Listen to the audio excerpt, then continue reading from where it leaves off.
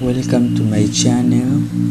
In this video we're going to talk about the isometric and allometric growth patterns, and this is lecture 7 on growth and development.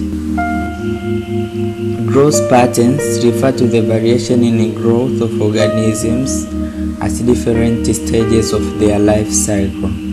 So remember that different organisms shows different pattern of growth because their body grows differently. We have various growth patterns, but in this video we're going to discuss the isometric and allometric growth pattern. Starting with the isometric growth pattern, iso means the same, while the metric means the measurement. So isometric growth pattern, this growth patterns occurs when the organs except wings and genitalia grows at the same mean rate as the rest of the body. So all organs of the body except the wings and genitalia grows at the same mean rate as the rest of the body. By doing so, the change in the size of organism is not accompanied with the change in the shape of organism. Thus, the whole body remains the same as organism grows. So remember that in isometric growth pattern, all organs of the body just grows at the same mean rate. That's why as organism grows, there is an increase in its size, but there is no change in the shape of organism. The isometric growth pattern occurs in some chordates like fish, frog, and some insects like grasshoppers. This is the diagrams to illustrate the isometric growth pattern in fish and the grasshoppers. In fish, as you see that the increase in size does not accompany with the change in the shape of a fish because the organs of the body follow the same mean rate of the body. And in the grasshopper, you see that there is no change in shape also as the grasshopper grows, but the wings and the genitalia grows separately from other organ. We can use the graph to illustrate the isometric growth pattern, as we can plot the graph of length in millimeter against the time in year.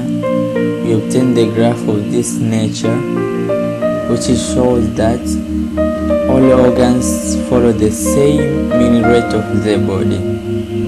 That's why there is no change in the shape of organism as it grows.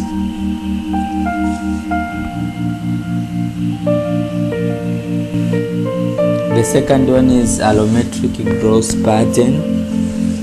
Allo means different, while the metric means the measurement. So in this growth pattern, different parts of the body grows at different rates with respect to each other. So each organ has its rate of growth. Hence, change in size due to growth causes change in shape of organism, because each organ grows at different time with another organ. Because the growth of the body organs occur at different mean rate from the growth of the rest of the body. That's why there is a change in the shape of organism as the organism grows. And this type of growth pattern occurs in animals such as mammals. So remember that during the growth of mammals, like a human being, there is a change in the shape of the body because each organ grows at different rates with compared to the other organ.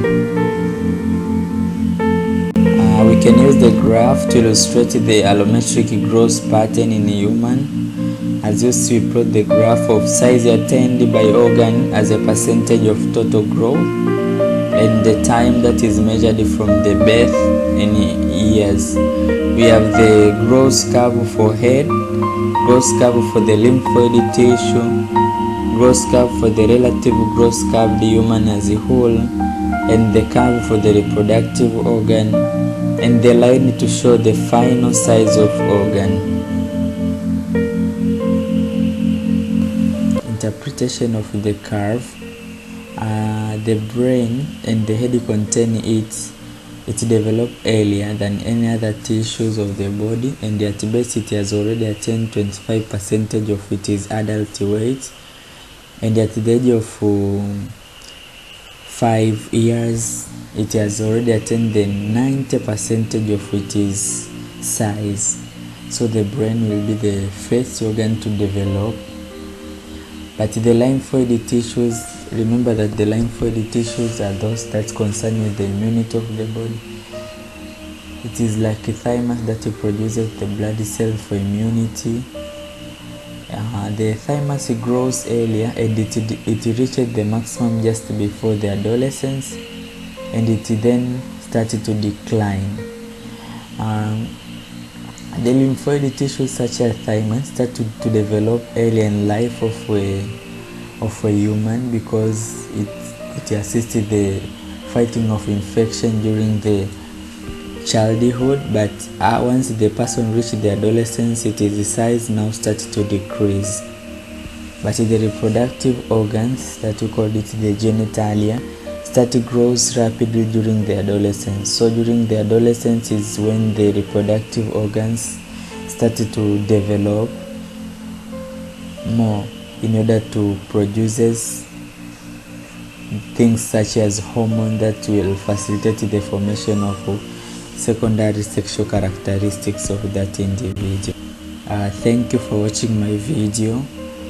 Please don't forget to subscribe to my channel so as to get the new notifications.